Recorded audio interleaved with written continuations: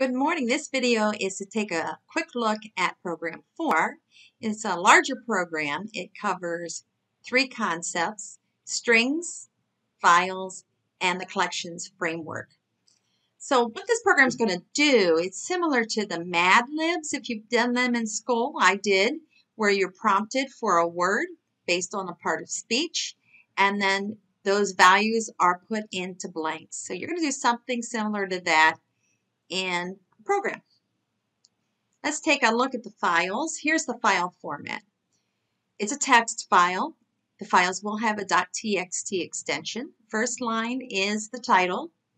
Notice there are two asterisks separating the separate parts of the file. These are like delimiters.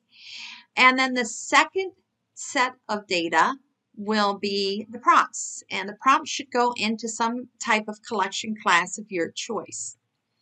Once you get to the next asterisk, you know that the rest will be the story. And notice in the story, you will have blanks formatted like this. So you will take the value in order provided by the user with these prompts and fill that in. Setting up the data files. If you type this statement into your NetBeans, you will see that your working directory is your folder that is created, your project folder. In this case, it's my folder, Mad Libs.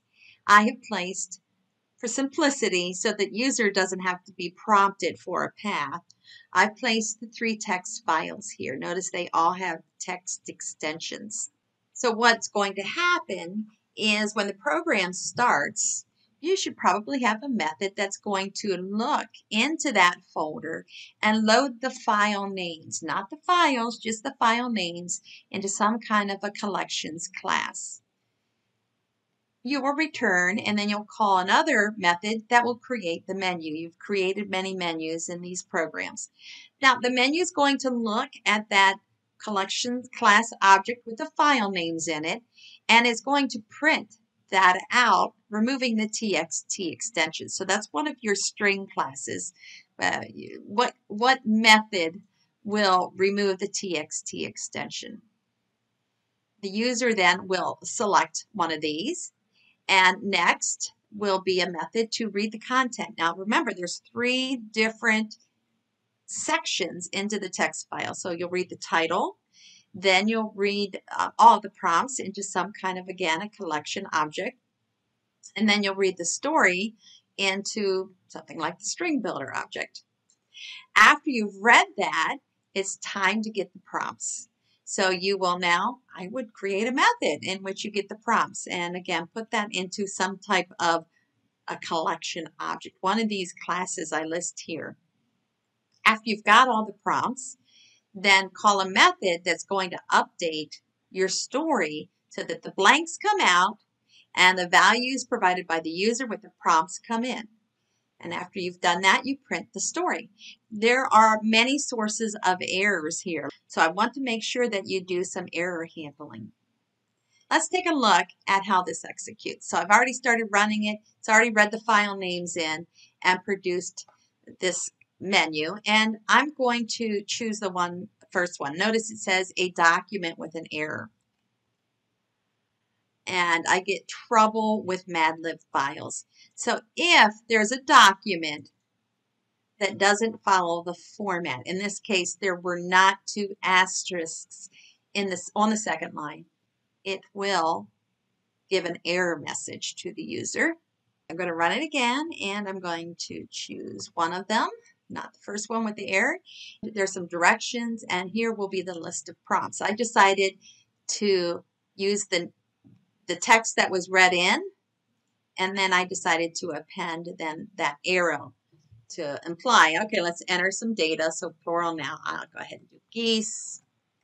And I'm going to fill this out, and I'll come right back. This is going to take a while. I do want to say that maybe you want to do something to make this process faster when you're testing. Maybe you could create a shorter text file for testing.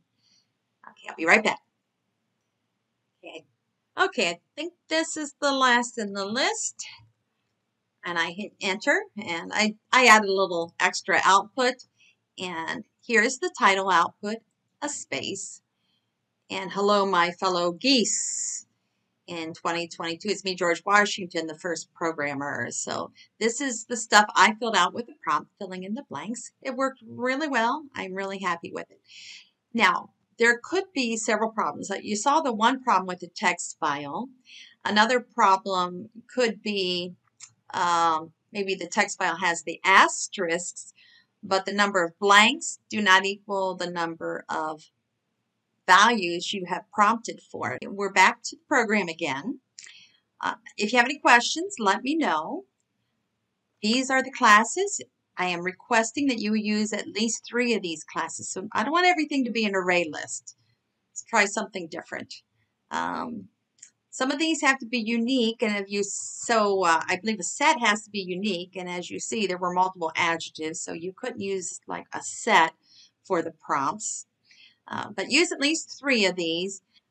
One other thing I want to add is I want you to make everything, all of your variables and all of your objects local, and learn how to pass those objects from method to method instead of making everything static public variables in the class. Okay, so good luck with this. You see that it is an extra 50 points.